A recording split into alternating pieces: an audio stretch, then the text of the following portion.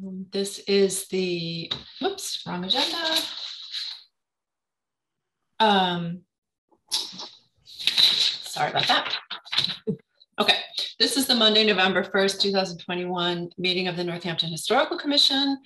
And pursuant to the act extending certain COVID measures adopted during the state of emergency, this meeting will be held using remote participation. And as everybody knows, the meeting is being recorded by video. And we'll begin the meeting with public comment. If there is any public comment regarding anything that's not already on the agenda. And I don't see any participants who are here from the public, so we'll move on. There is no chair's report at this interim meeting. We do have a set of minutes that Sarah sent around today. I realize this came in late, and I apologize. I was at a meeting this afternoon. So if folks had a chance to review this, we certainly could review and approve them. If you want to hold on to them until the November meeting, we could also do that as well. I've read them and I'm happy to move approval. Okay. Anybody else have reservations doing that? Okay. I haven't read them, but I'm prepared to bow to other people's superior judgment. Okay. They did seem accurate to me, so I would second that motion to approve. Okay, great. No discussion. All right, Sarah, let's vote. Martha? Yes. Steve? Yes. Barbara? Yes. Jonathan? Yes. Craig? Yes. And Harvey? I say I've taken this on faith, but yes. All right, unanimous. Thank you. Great. All right. Well, as you all know, the purpose of this meeting, this interim meeting, is to hold a continuation of the request for the local historic district certificate of appropriateness for the project at 354 Elm Street. And the map ID numbers are 31A-001 and 23C-043. And I believe,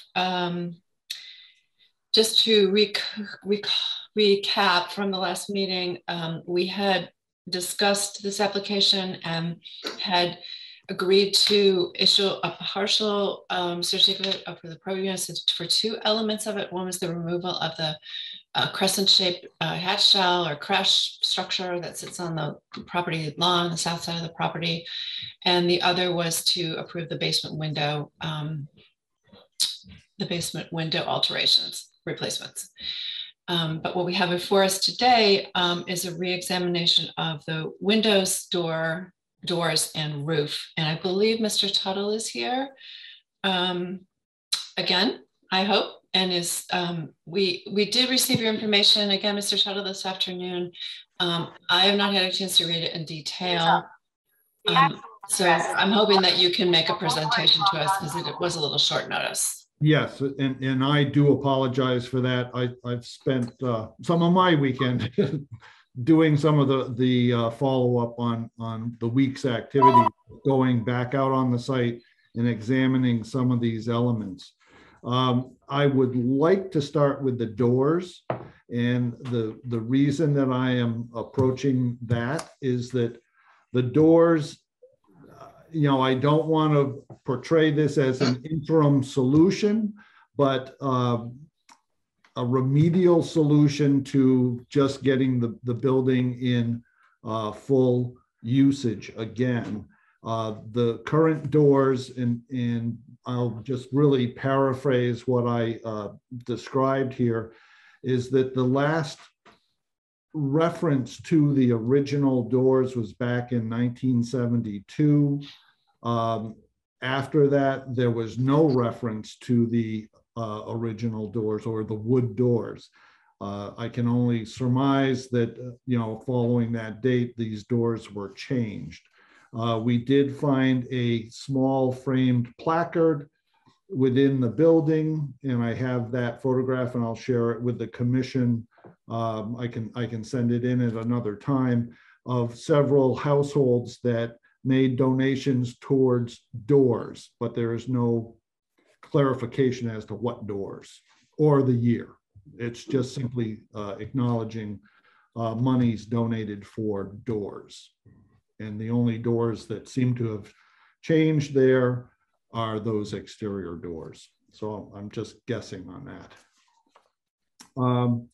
The current doors are, as previously discussed, just a single thickness of aluminum, and that is very readily conductor of temperature.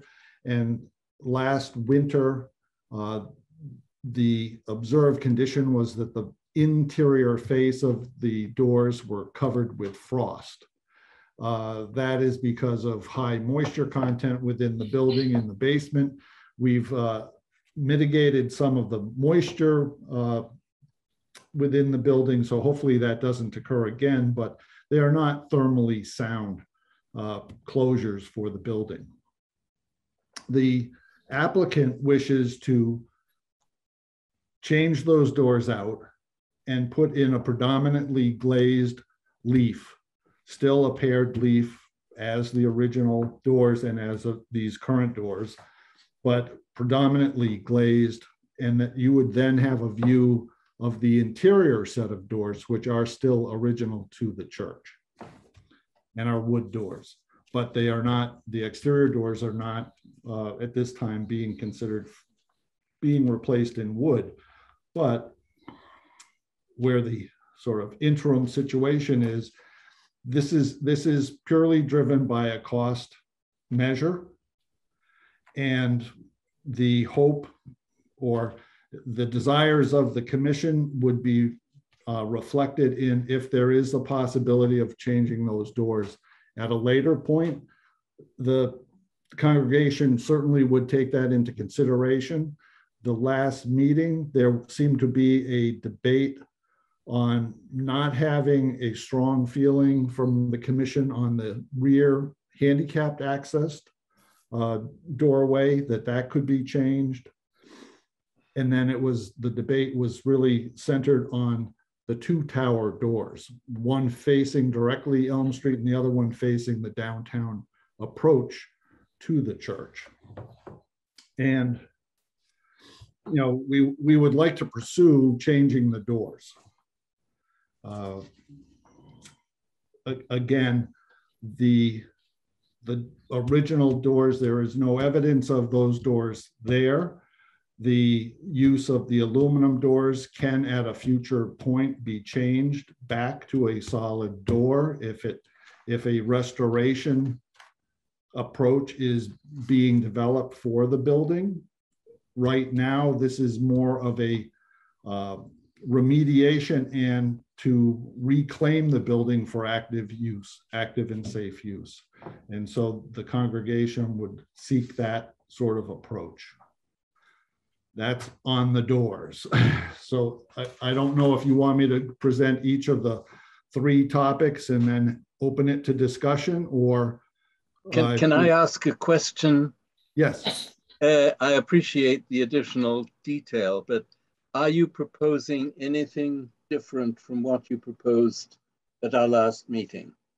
Not different than the last meeting. Okay. Although the last meeting, there was some discussion of a consideration of a wood door on one of the two tower faces. And that has been presented to the church. They have yet to respond to that. Okay, thank you. Yep. And I have a question also. You mentioned that there's another set of doors inside the exterior ones that are wood. Yes. But do you have a picture of those, or how far away are they? They are in both cases about, I'm going to say about 6 feet away. There is an interior set of 4 stairs and then these doors.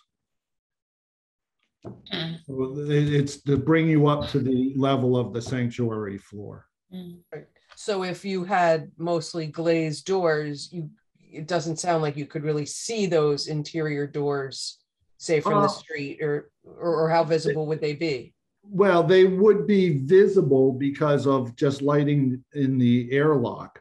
So there would be light on those doors, but would they be a focus of the doors? No, they would not. They would be. Do those interior doors resemble the drawing that you showed us that Sarah just had up on the screen? No, they're more of an interior paneled door, but they are of wood. Okay. It's just that the drawing is different from what was actually built, or maybe there was an alteration done. There were some exterior steps on the front of the building. That's what I'm saying. Oh, yes. So at some point there was a ramping, or that was a site condition that was imposed, so that on the Elm Street approach, there are no stairs any longer. They slope the sidewalk. On the town-facing door, those stairs do exist, and you can go up those stairs. Yep. All right. Okay. Well, Mr. Tuttle, why don't you go on and present the other, and then we'll discuss them as a group. Okay. The next one that I would present would be the sanctuary windows, and that's predominantly, I'm going to sort of say I'm doing a sequence of things that are most readily revised and moving up to more complex installations. And while the stained glass is more complicated, it certainly is something that could be viewed in a very similar fashion to the doors, in that an interim step is being advised. And the advised change, because of, we've examined now and cataloged each of the windows within the sanctuary. And the representative pictures here show some displacement of glass, broken glass, and failure of the caming to contain glass. In the center picture at the bottom of the screen is the intrusion of the aluminum window that was cut into the stained glass. So it actually, the little half circles at the top of that frame were supposed to be full circles, full rounds. But the aluminum window that was cut in at some point severed those. So to bring that back would be fully a restoration of the glass window. Right now, that is well outside the budgets of the church, the financial capabilities. But the interest of preserving the glass or cleaning it and doing maintenance on it also is something that, under some of the spreadsheets, we were hopeful of minimal address of those windows. But on closer examination, the exterior of the windows are producing much more accelerated deterioration than anticipated. And that is because there was, at some subsequent point, there was a storm panel installed on the face of the exterior. And that is shown in the last picture on the second page of this document, that is subdividing the stained glass panel. And the horizontal bars are of a much more contemporary date than the original windows, and have been failing since probably soon after their installation. And all the caulking and so forth is falling out of that. But while on site, we were able to register temperature fluctuation when the sun hits the storm panel. The heat generated in the cavity between the storm glass, the stained glass and the storm panel is noticeable and softens the caming that is the integrity of holding the stained glass together. So there is some deterioration or stresses being exerted on the poor quality of the storm panel that's been applied to these openings. But if I'm hearing you correctly, despite the cost, you are proposing some action that you weren't proposing at our last meeting. Correct. What Okay. we would be attempting to do at this time is a proper removal of the stained glass and crating of the stained glass, because there is no restoration money in hand. The monies that would be utilized would be to put an insulated glass storm in the place of the stained glass at this juncture, the frame of which would be able to receive the return of stained glass at a future date. Unfortunately, I can't determine that from the costs and the financial wherewithal of the congregation, but they would not be just discarded. But that would be the intent at this time. And just to clarify, are all of the windows in this condition, or is it just a couple of them? Or the windows along the sanctuary are generally all of the same condition. Mm-hmm. There are isolated windows, stained glass windows, that are more surrounds of masonry and not the decorative wood trim or tracery. And those, because they were small and isolated, did not receive the external storm windows. And although they're not energy efficient, they are in much better shape. And we would address those in a different fashion so that those would not necessarily be removed, although they should be cleaned.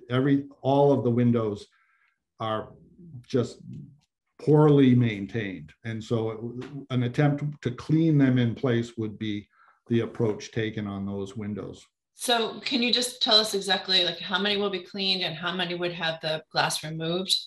What's the total number? Yeah, and I didn't print that sheet myself.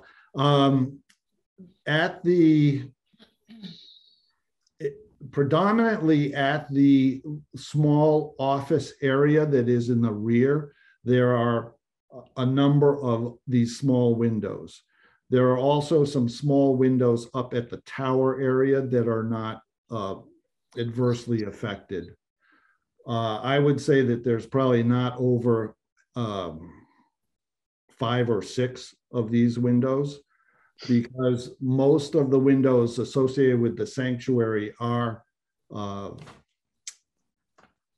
in the condition that I previously stated. And I knew the shortness of time, but I would be more than happy to send to Sarah the plan with the documentation and so forth. It was just too lengthy to hope to get out to the commission today. But we could give you a full catalog count on those windows and the conditions of each of the windows. We did a brief summary on each of those conditions. I'm not trying to be evasive of that, but it was more substantial than we had hoped. Some of the storm window panels were actually cut in and disfigured some of the original wood tracery on the openings, because they were hopeful of cutting the pattern, but certainly weren't going to take the glass down to do further adjustments of it. They instead just gouged out the wood to just get it to seat properly and then caulk it in. And so the removal of the existing storm windows, I think, would far exceed, and benefit the openings, because there could be some work done to do repair to the wood tracery. And we do, as pointed out in the meeting previously, we have to do some sill replacement of the wood outside as a matter of course. They had covered that with sheet metal, and that accelerated the moisture penetration and rot of that material. So that necessitates too the safe removal or the purposeful removal of the stained glass, because if we just start trying to cut away the wood sill support to that window, I think some of the vulnerability of the stained glass window would be accelerated even further. Okay. All right, and we have the discussion about the roof. Yes. In the roof, I've discussed this with the parishioner who is looking to donate the material. It is his line of work to do metal roofing. That is, what he is committed to doing for the church. I've done some research on the pros and cons of asphalt shingles and metal roofing, and I think that it's common knowledge that the metal roofing has a much greater life cycle than the asphalt shingles. The asphalt shingles are also a small unit size material, so every joint has a potential of leaking. It also means that the labor to cover a roof of this expanse and in these configurations is a pretty treacherous job versus a crane providing installation of a sheet that in some cases could be done in 1 or 2 sections from ridge to eave. So, there's a bit of clean execution with the metal. I did, and I hope to indulge the commission slightly, but I'm not going to labor the point that the original sketch that we did uncover by the architect's hand indicated a verdigris material that, with some of the graphics provided, would indicate a sheet metal or a sheet material transitioning from the spire to the roof of the tower. That would be an indication of artistic license of saying this would be great if it was a oxidized copper roof. I would assume that the budget for the project even then would not tolerate a copper roof. And so the alternative was to stay within budget, and a shingle roof was provided in its as a substitution. And the word shingle was just written across this drawing. I can't prove that, but graphically there was so much detail put into the other materials on the building that this is an assumption that I was taking. The other concern that was voiced was the work around the dormers. And that is the next, scroll down slightly, is the next picture that I took. And the current dormers are, in fact, the roof portion of the dormer is a weathered copper or sheet metal. So we are in fact utilizing a family material, although it is an accent in this application, but we are doing something that is compatible with that. And the proposal is to retain the gable face, the stained glass window and the wood trim, the ornate wood trim in these applications. What you see in front of you, though, is a small border trim that is the channel holding the storm panel that was installed there on the dormer. This is doing the same problem that the downstairs sanctuary windows are experiencing. And it's compounded by there is no flashing that runs out onto the roof surface in front of that, so that the roofing is cut to that, so that any weather hitting that would actually run down behind the shingles and could be one of the several causes of moisture infiltrating and causing issues on the ceiling of the church. So, certainly there's a consensus that a new roof has to be installed, flashings have to be maintained and improved upon. And it is the hope that the parishioner that is willing to make the substantial donation of the material is not a huge departure or something that would create a unattractive building. And if scroll down or go to the next page of this, you would see a graphic rendering of the building with the proposed roof. Just a question, how well does this proposed material match that weathered copper in the dormer? It is not a perfect match because of just exposure. In fact, some of the faces of the dormer are different on the west side, Of course. north than the west side, south and east. Mm-hmm. So it is an approximation, and it's not an attempt to technically match it, but it would not be offensive. It would not draw more attention to one material or the other. I mean, is it possible to match the dormer color? I know you're saying it's different in different places. Well, what might be possible, and again, it would be a discussion certainly with, excuse me, with the fabricator and installer, that they could use some of the new material over the existing material. It would not be removed, but it would be in the same form and profile, but be covered in the new material, so that it would be a complete match. Well, it's not so much that. I think I'm more interested to see whether, I think the original material, if it's still intact on this dormer, should be retained and displayed. Okay. I'm just wondering if the roof material, is as there- close a match as possible. Yeah, there were some printed cards, and I always caution never to judge by the printed card. There were some variations for weathered material, and we can certainly investigate that further.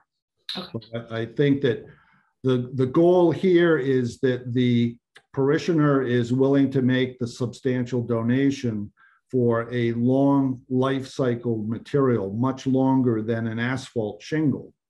And because of its cost and durability, is a better investment for a continuation of the building being less prone to problems, at least as far as the roof goes. And it is a significant thing, and that's why it was the last thing presented, is that it is more of a commitment than even some of the window changes and certainly the door changes that are being discussed, because it is such a costly and labor-intensive process to execute. Yeah, and also obviously an important feature Yes. for a lot of reasons. Yep. Well, thank you very much for updating us on your thinking and your proposals. And I just would want to, first of all, open up into general questions, and then I think what we should do is take each one of these individually. Does any commissioners have comments or questions for Mr. Tuttle? Actually, I do have two. One specifically just on the roof. So, Mr. Tuttle, it sounds to me like what you're saying is this parishioner is making this donation. He actually works in metal roofs, and he does not work in asphalt roofs, or is not prepared for whatever reason to do an asphalt roof in this case. Is that accurate? That is correct. He is in the industry, and he installs, fabricates sheet metal products and does metal roofing. He at one point, because of the necessity to do the roof, he said if no options are offered or acceptable, that a shingle roof, he would do his best effort to that, but he thought it was an unwise investment on the part of the church to purchase that. He can't provide the material as a donation. That would be a purchase. And so that and the labor installation would become problematic for the church, and it is a necessity. In fact, it's presently holding up some of the interior work because the roof continues to leak. Mhm. So they know that the roof has to be done. He is just uncomfortable with a commitment to something that he knows is a lesser end product. And then the other thing I would be interested to know, and it's just in ballpark terms, assuming you don't have more specific, what is the difference in cost between, the wooden door, the door you're proposing? I mean, between the different things that are on the table, including the roof. Yeah, the door is probably 2.5 to 3 times more expensive to do in wood than it is to do the aluminum. The roof, the material cost is probably the material cost alone is 2.5 times to go from asphalt to metal.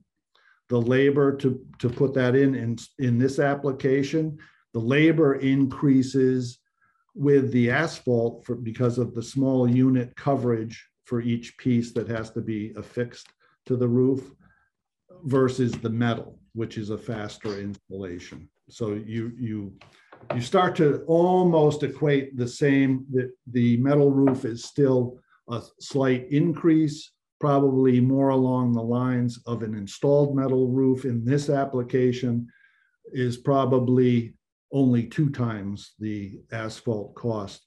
And that's predominantly because when you get to the steeple, that's some intricate work that at least this person is an experienced individual and feels he can do that effectively.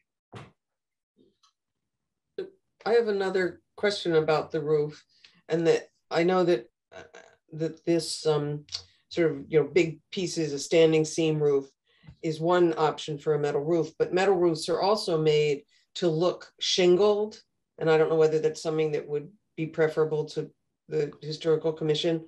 And so, but it's not individual shingles, or it's a maybe a piece that has 5 or 6 of them that get laid more like an asphalt roof, but it's not individual ones. And particularly, and they can be quite nice looking, and in some ways, because there's some articulation there, it's not these smooth, large expanses of metal, but metal that's broken up that would have some shadow to it because of the looking like shingles. And I don't know if this person works with that as well, or whether you've all looked at that material. We have looked at that to some degree. The individual who is in the industry sort of frowns upon that because the finish of that, because of the very features that you point out that give it some visual character, also create wear that is accelerated, so that you end up with something that doesn't have the longevity that you would with the more simplistic sheet form. And yep, go ahead. I'm sorry, what's the estimated life for the smooth sheet metal or the metal roof? The warranties that are on that are anywhere from 40 to 50 years. The asphalt shingle at some of the highest grade shingles is perhaps 30 years. This application, because of the steep slope, they would probably be around 25 years, even at the most, the highest quality of the asphalt roofing. The roofing that is on there, I would say, is sort of middle of the road and is neared or exceeded its life expectancy at this point. Mm-hmm. Yeah, I'm actually surprised at your estimate for asphalt roofing, because I've never heard it given a 30-year life. Whereas I happen to have this metal, the shingled metal on my roof, and I was told 30 or 35 years for my roof with the shingles. Yeah, and that would be consistent with what I was saying, that the shingle, because of the edges that are there, because how it is formed or pressed and then finished, wear more rapidly. So that is why that you would be less than that 40 to 50 years. And the 35 years on the shingle, that's what the reps all promised everybody, but I don't think that that ever happens on the asphalt. Other questions? Jonathan, Steve, Craig? I'm ready to vote. Okay. Anybody else? All right. So let's take this one at a time. So remember, we did already issue or approve a certificate for these two other elements last time. So let's start with the doors. Does someone want to make a motion on that? I do. Two. Oh, to move, to vote approval. Okay. Any second discussion? Okay, Sarah will vote. All right, and just to be clear, this is a certificate of appropriateness for the doors only? Yes. Yes. That's my understanding, yes. All right, Martha? Can I go last? Okay. Steve? Yes. Barbara? Barbara, you're muted. Sorry, I did the wrong thing. I muted instead of unmuted. No. Jonathan? Yes. Craig? Yes. Harvey? Yes. And Martha? If you vote no, it still carries. I'm going to say I'll vote yes, but I would like to see, I know that you can't put a caveat on it, but I would like to see that an effort made to replace the wood, at least on those two sets of doors at some time. That would be a high priority in my opinion. And don't forget Steve. Steve, you didn't vote, did you? I did. Oh, okay. All right. Yes, you did. That's right.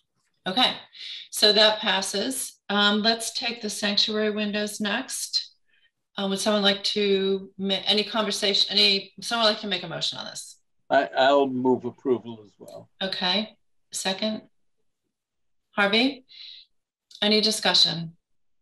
I just want to make sure I understand this proposal, that it's for removal of the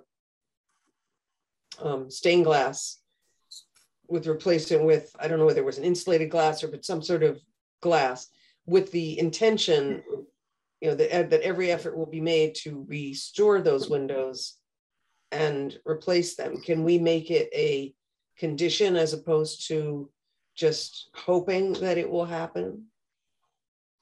I like that idea. And I'd like it to become a CPA project sponsored by the current owners of the church to restore the window.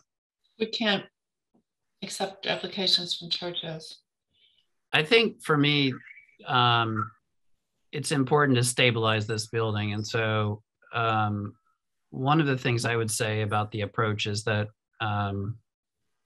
from my professional experience, we're not using the word restoration the way it appears in the Secretary of Interior standards. And I look at this project more as a preservation project that has some elements of rehabilitation. You know, rehabilitation means retaining the character defining elements and putting the building into new use.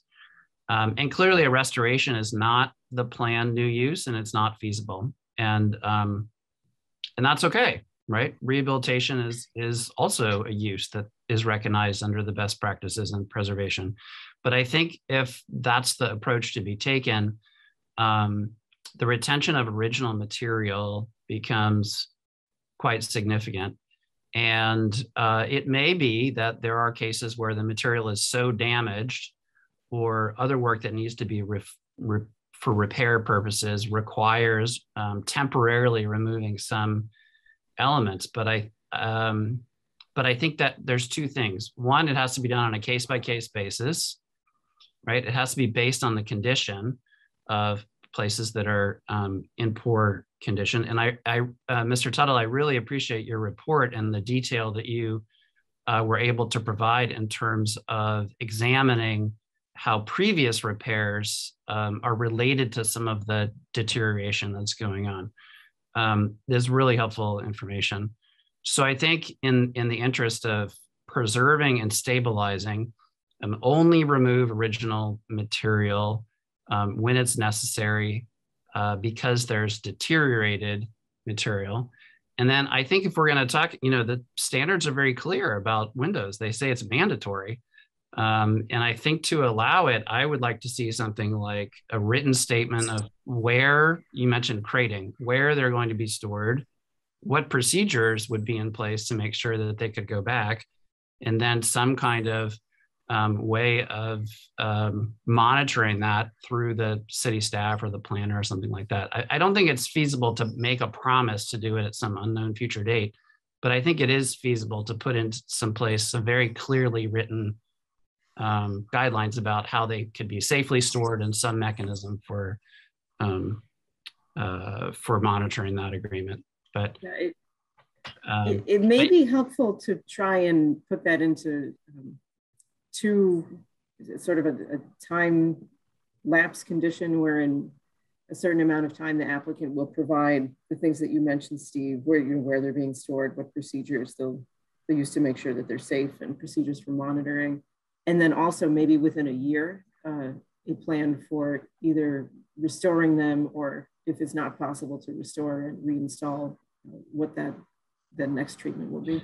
Yeah, I mean, it certainly sounds like that the existing conditions that you describe also put the stained glass at risk, right? That they are deteriorating if we do nothing. So, so I think some, and the fear that some have that in past projects or in other projects is that you take them out and then whatever, time goes by, people forget, doesn't become feasible. So I would be comfortable with a condition similar to what Sarah, as the staff planner, just articulated, so that everyone's clear on what's happening. There's no promise that it has to happen, but it's clear where they are and that someone's looking after them. I'd be happy to modify the motion to incorporate these concerns. Okay, great. And I'd like to point out too that we are only addressing those windows that are most vulnerable, and that the windows that are not damaged or suffering as badly, and they happen to be smaller windows, but we would try to clean those in place and then protect those. So, our goal is not to strip the building of stained glass windows. I think that the representative from the church, unfortunately, is not here, could echo that statement that he made the last meeting, that they are not opposed to the stained glass windows. They're sometimes religious icons that are not in following closely to their teachings, but most of the patterned windows are not so tied to a specific iconic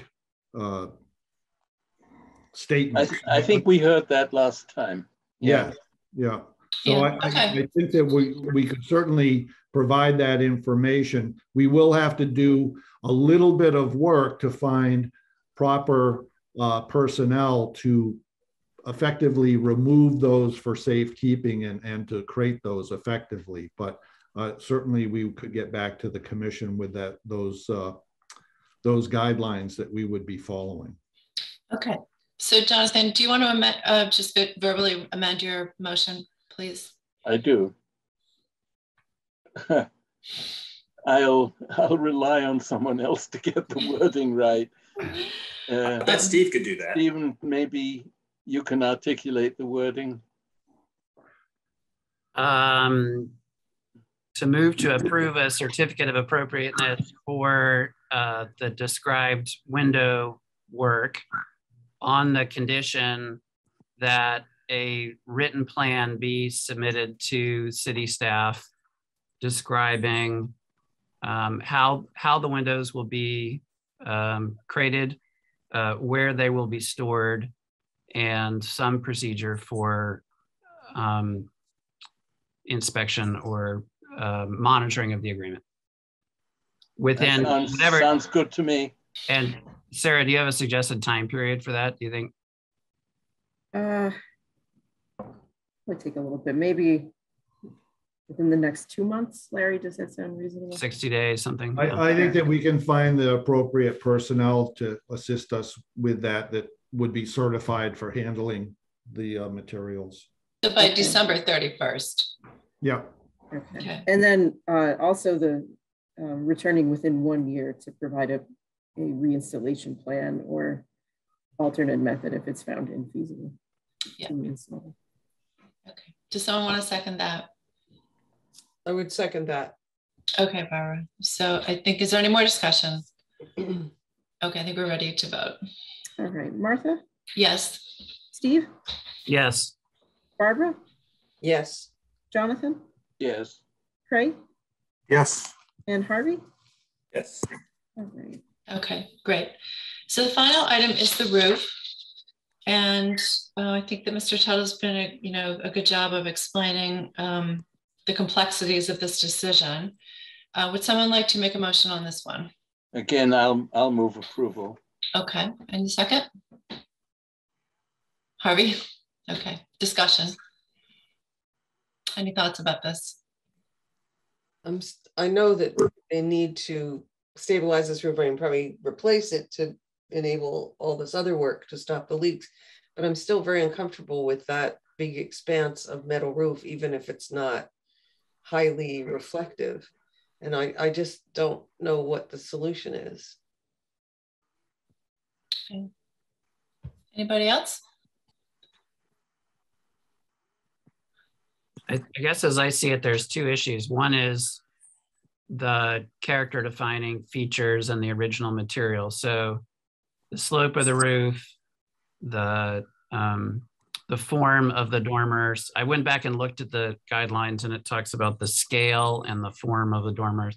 I think maintaining the original proportions and again, only removing material that's damaged are one type of issue. And then the second issue is really a compatibility issue. Is the new material compatible with the older one?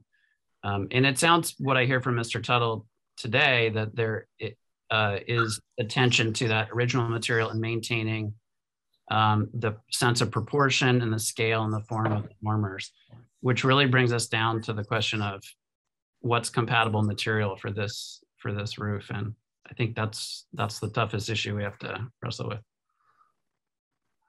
Right, and also the drawings that Mr. Tuttle shared with us, although they did show verdigris, which suggests copper. It looks as though the original architect did not propose a shingle, and maybe the shingle was added because of cost. Anybody else have any other thoughts or questions? For me, the difference in the cost is a pretty compelling argument as well. Mm-hmm. I mean, we could, correct me if I'm wrong about Sarah, we could issue a certificate based on hardship, financial hardship, which would basically, I think, affirm our thoughts that, this isn't the ideal solution to this problem, but that we also recognize the effort this organization is making to restore or save this, historic structure that anchors the north end of our historic district, which is not, as we all know, an easy thing to do with old churches. So I have a question. Yeah. Oh, go ahead. Barbara? Oh, sorry. Let me gather my thoughts again. I think I'd be comfortable with that, and particularly if the color more closely matched at least maybe the predominant color of the weathered or dormer surrounds. Mm-hmm. But I'd like to hear what Steve has to say as well. I worry a little bit about precedent for a hardship exemption. I think I know it's part of the ordinance. I looked it up and read it today, but I think there is some possibility of a sort of runaround. And this owner and this architect have showed a lot of good faith, and actually at every turn provided more information about the condition and the original features. But I do think it's, I don't know, I worry a little that it opens Pandora's box. I think I'd be more comfortable with something like a condition that a sample of the proposed material be reviewed by the staff planner or something like that. Because we're talking about a big expanse of material, and to be able to look at some sample of it might, you know, give one last chance for some kind of monitoring or review before the whole thing is approved, and really just based on color, not on material, or color and reflectivity. Right. But I don't know if that's feasible. Is that feasible, Sarah? Something like that? I mean, if the commission really doesn't find this metal roof to be compatible with the district, it might be a better option to consider a certificate of hardship and be very, very clear about the reasons for doing that in this instance and this instance only. And if I can say one thing about seeing a sample, as you might suspect, a piece of metal roofing looks really different when it's on the ground propped against something than it does. I know from personal experience than it does when it's up on your roof. Right. And there's some sun on, you know, different things. It really can look different. So that's just, you may think it's giving you some control over the color, but not as much as you might suspect.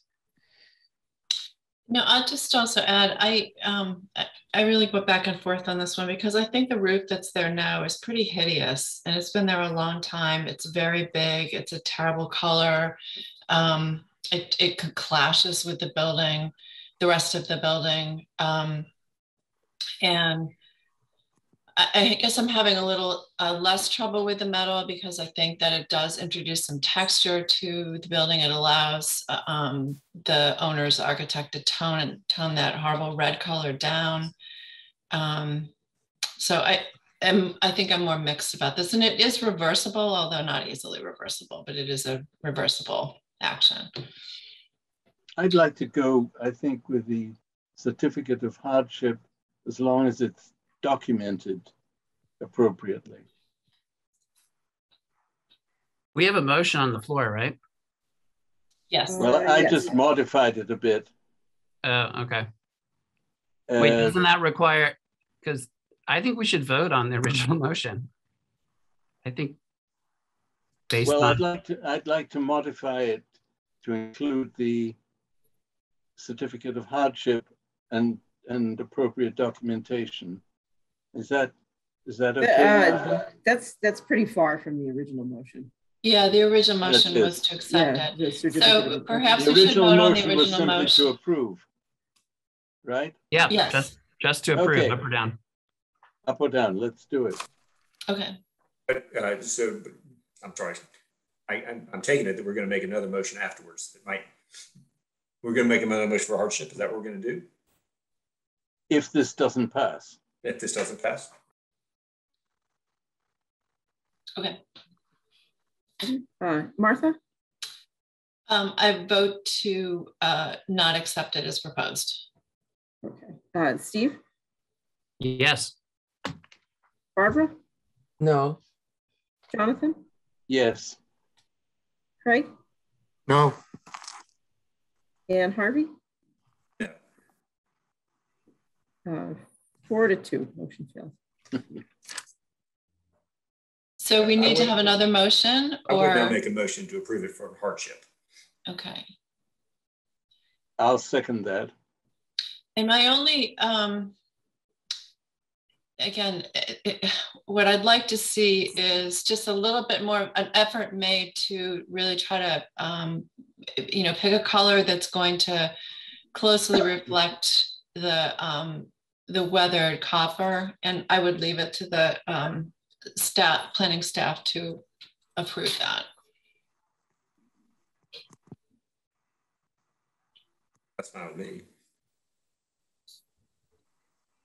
And did anyone want to add specifically what the hardship in this instance? So it's a certificate of hardship can be instanced if issued if owing to conditions, especially affecting the buildings or structures involved, but not affecting the district generally. Failure to approve an application will involve a substantial hardship, financial or otherwise. I think it's a pretty substantial hardship. You know, basically the parishioner is donating his materials and to do this. The cost would be significantly higher if he were to go with something else. The roof likely will not last as long if he goes with something else, maybe not quite as long as the metal. And again, I don't know whether this is appropriate or not, but I think that we have to recognize the attempts of this organization to try to save the structure. Yeah. I feel really strongly about that. If I can just interject that the church, upon receipt of the building, spent in excess of $50,000 just to remove the mold from the basement. And just to remove material so that they could try to occupy the building, and Right. subsequently uncovered more damage as they've progressed, and have attained a stabilization of the building at no small expense. They are also trying to preserve some liquidity so that they can install a lift that they have framed the hoistway for, so that they can access the basement, which was somewhat finished, although in horrible shape. But they have remedied that so that the full building could be put back into use by the congregation. So Yeah. they're making some commitments. Not all things can happen at this instance, but they are doing the work to try to reclaim the usefulness of the building at this point. Yes, and you know, this was a building that was neglected by the previous owner for a number of years. So, okay, I think, do we have a clear motion and understanding of the certificate of hardship? Sarah, do you have everything you need? Yes. Okay, so then we should vote. All right, Martha? Yes. Steve? Yes. Barbara? Yes. Jonathan? Yes. Craig? Yes. And Harvey? Yes. Okay, so the motion passes. Mr. Tuttle, thank you so much for your attention to all of our questions and your efforts to bring this along, and your responsiveness is very, very helpful and encouraging. I will do diligence to get the requested materials together for the window handling. Okay. Great. And get that to Sarah as quickly as possible, hopefully beating the deadline that we have. And I apologize for the church who thought very glibly that they could pull all their numbers together in a timely fashion, and found it a little more complicated than they had hoped. But thank you. You're welcome to stick around. We have one other item on our agenda tonight. Well, thank you very much. Okay. I'm glad I can report in such a positive way to the church to mobilize. And I might add that before the final material selection on the roof is, before quantities are purchased, I would certainly try to get samples before the commission so that they could see the material in place. Right. All right. Thank you. Thank you very much. Okay. All right. And Steve, I know you're going to be exiting soon. Yeah, I need to get going. Okay. So I will say goodbye and thanks everyone. And all right, we'll see you in November. Well, it is November. See you at the end of the month. Have a good Thanksgiving. All right, you too. Bye, everyone. All right.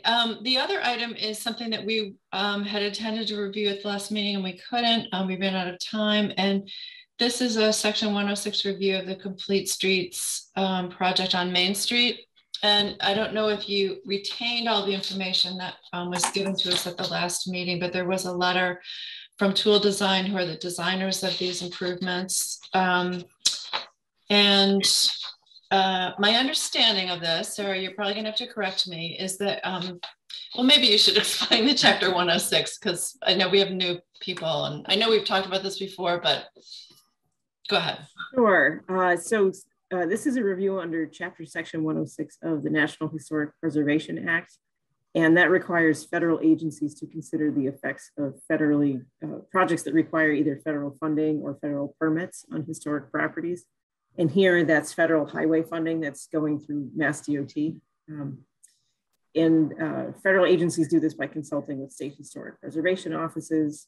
And as part of these reviews, local commissions can also review the work and provide advisory comment only, in this case to Mass Historic, if it could potentially negatively impact anything that's listed on or eligible for listing in the National Register of Historic Places. And all of Main Street within the project area is located on the National Register. And just sort of for information, Sarah, is the Central Business Architecture District committee reviewing this? It is not, because at least not at this point, there are no changes proposed to any buildings. This is a street project only. So it's a streetscape. Yeah. So I don't know if you've had a chance to look at these drawings. I did look at them. I had a couple of questions about them. You know, the changes, I guess there's been so much press about this, and I was anticipating more drastic changes, and I presume some of the other proposals were more drastic. But it seems like it's largely consisting of sidewalk widening and bump outs, which are at the crosswalk areas, and then painting of bike lanes. And so one of the questions I had was, I know there's a lot of paint in these projects that go onto the streets, and I just wonder, you know, paint doesn't last that long, and are there any provisions that will make sure that the paint gets refreshed once in a while? I have no idea about that.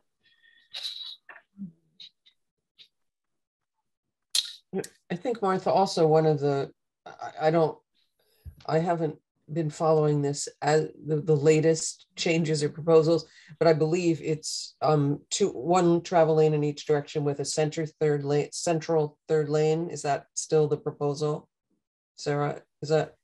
So it's been changing, but the sheets that I provided for the last meeting were the hot off the press latest updates. Oh, okay. I didn't look at them again before today. Let me just grab those.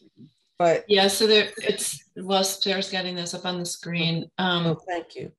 Some of them have one travel lane. It depends on the intersection, and others there are 3, you know, straight ahead, left and right turn lanes. It varies depending on the portion of Main Street that we're talking about. And I mean, from a designer's point of view, there are 2 things about these projects that bother me. One is the busyness of them. You know, downtown is a very bustling, busy place anyway, and then you start bringing in all this paint and these lanes, and then you inevitably have to put up a lot more signs because people don't understand it. And so that from a just a aesthetics point of view, I have trouble with them in general. But I think in terms of the alignment of Main Street is not being changed. So it's not like they're straightening out the road or putting in new curbs. They're just changing the width of it.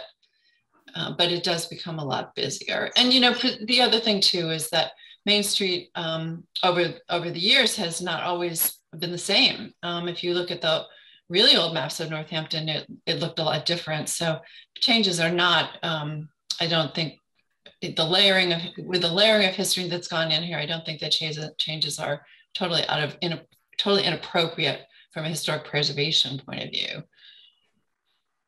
I need some clarification here. Mm-hmm. I know this has gotten a lot of publicity and all that.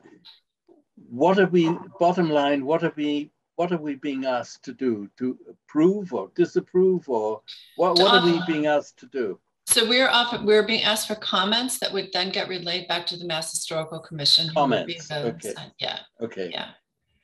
So my question would be about, how often does this paint get refreshed? Are there signs that are going to be put up all over the place?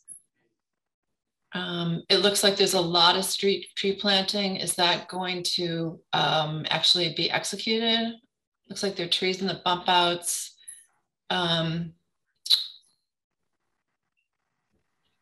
much more detail is going into this that we're not seeing? But those are mine. Does anybody else have any other thoughts? And Martha, I just have a question, or maybe this is for Sarah also. The bike lanes, which are kind of hard to see in this, are they going to be painted or just have like an arrow that has a stencil of a bicycle every once in a while, maybe in a color, but as opposed to the whole lane? Because I think I agree with Martha that too much color, it's hard to say what this is showing. I guess don't know for sure. Maybe they're actually in blue. I don't know. It's hard to tell. But it looks like the third lane continuous isn't what's happening. They're just like some cobbled areas once in a while, maybe where a truck could park to unload or something. And it still maintains some of that angled parking. They didn't provide a key on this drawing, so I had a lot of trouble that's why I'm well. a little confused. Yeah, and I think if it's true that the blue is the cycle track or the bike lane, I think that's what. Is it actually going over the sidewalks? That's kind of the way it looks, which I think is, I don't know. It was my understanding there were dedicated bike lanes, but maybe not everywhere. Like we're looking at state, I think maybe more in the center. Like if you're seeing now what Crackle Barrel looks sort of from City Hall down Center Street, you can see they're separate. They're not on the sidewalks. Yeah. But I don't know what the blue line is versus the green. Do you know? Looks like a tree belt. Oh, that's the tree belt. Okay. That's the way it looks. The dark green, I believe, is sidewalks, and the sort of lighter green blue is the cycle lane. Okay. But I don't know what the color that is intended to be. I think Martha's right that that's the tree belt, because I seem to recall there was a separation between the bicycle lanes and where people would be walking on the sidewalks. So I'm pretty sure that's a tree belt, the green. And then the sidewalks are just white. The sidewalks are not with a color on them. I think, but I could be wrong. No, I think you're right about that. This was developed sort of on the fly at a community meeting and was the very latest hot off the press version. Oh, okay. Okay. So they didn't have anything that was a little more formal to present, but they did want to get the most up-to-date information to you. Right. Okay. It looks like the bike lane is inside the parked cars. Quite attractive to me. Yeah, I mean, this is, I think it's interesting. It's an interesting way of looking at bicycling because it's more, it looks, well, let me put it this way. People who ride road bikes will not like this. And I'm sure they've come out and talked about that, but that's not what we're here for. We're here for making any comments we have from a historic preservation point of view. Do you believe that it is detracting from the historic character of downtown? It's, compromising its historical integrity. Any thoughts about that? It certainly is different from, it's a lot busier than what we have now. Well, let me say a couple of things about this. What I see about this, I think it calls back to the time when Main Street was more thriving in terms of the ambiance, the trees. I like that. I like the idea that there's more thought towards the bicycling aspect here. But I've been following this, and I wrote an op-ed piece in the paper how what's really missing here is where they're going to put, I don't know, 500, 800,000 extra bicyclists per year coming into town. This is actually at the intersection of the western end of the longest rail to trail project in the Northeast. Right. They said that in their letter. Yeah. Yes, this is very important. This is, there's going to have to be some thought towards implementing bike corrals, several of them, many of them on weekends and good weather months. This is bigger than anybody can ever imagine. In fact, this trail will be done in 5 years. I'm going to have to create a big organization this winter to help expedite capital campaign on this. I think bikes that are being parked here are missing. And I think that's my most important comment here, is to have some thought going into where all these extra bikes are going to be. I mean, the train, which is the train station just a block away, they're planning on having big bike capacity on every one of those trains. Where are they going to go? So I think it should be a community conversation. Okay, well, I think, you know, as all of you know, there have been a lot of, or several public forums around this redesign. And it's something that you feel more compelled to get involved with outside of the Historical Commission venue, then you should definitely weigh in. But I think, again, going back to our original charge here, which is to look at how, if at all, this affects the historic character of the downtown. If we have any concerns about that, we need to let Mass Historical know about that, so that they can, move forward for the 106 review process. Well, there's no doubt that there'll be a change in the, but it's going to take time in the change in the aesthetics of the streets. But you plant a tree and we're not going to see this big canopy for at least 10 years or so, even after the plants are installed. But I think, what you pointed out, that they're not changing the contour of the street. I don't know that we can make a case that it really changes the historical character. It's gone through changes over the years. Storefront looks change. The style of sidewalks change. They've put in, this now deteriorating brick belt, in the sidewalk, brick section, which changed things. So I don't think we can make a case that there's a negative impact. Mm-hmm. Yeah, anybody else? That's very well stated, Barbara. Thank you. Harvey, agree? Anybody else? And Craig, you've mentioned, how about you, Jonathan? Any thoughts about this? No, not really. Okay. Yeah, so Sarah, is that enough information? We don't have to make a vote on that, take a vote on this, but do you feel like you have enough information to give MHC? Essentially we don't see a negative impact on the historic character of downtown, that downtown's gone through a lot of iterations over the time, the streetscape especially. We may have, as commissioners, we may have other reservations about it that don't really involve the Historical Commission.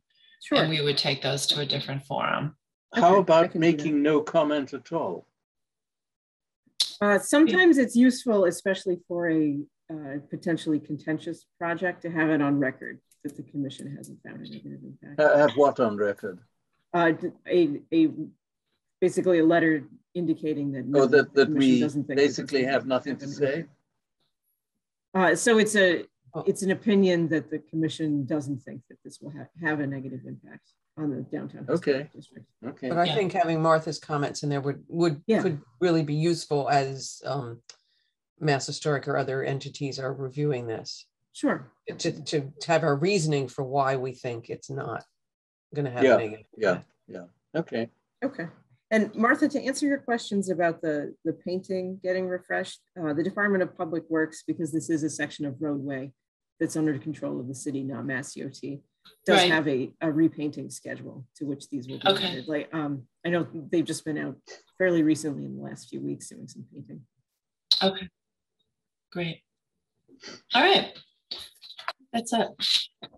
All right, we is there any other business anyone wanted to bring up before we adjourn till our late in the month meeting? And if not, I'll accept a motion to close the meeting. Move to Jonathan? adjourn. Oh, move to adjourn. Okay, great. Second, everybody. Yes. Yes. Here, if I can find the, here we go. Thank you. Greg. Thumbs up. Okay, great. So our next meeting is November 27th. It's 29th, 4 weeks. Oh, sorry, I'm looking at the wrong month. 29th, correct.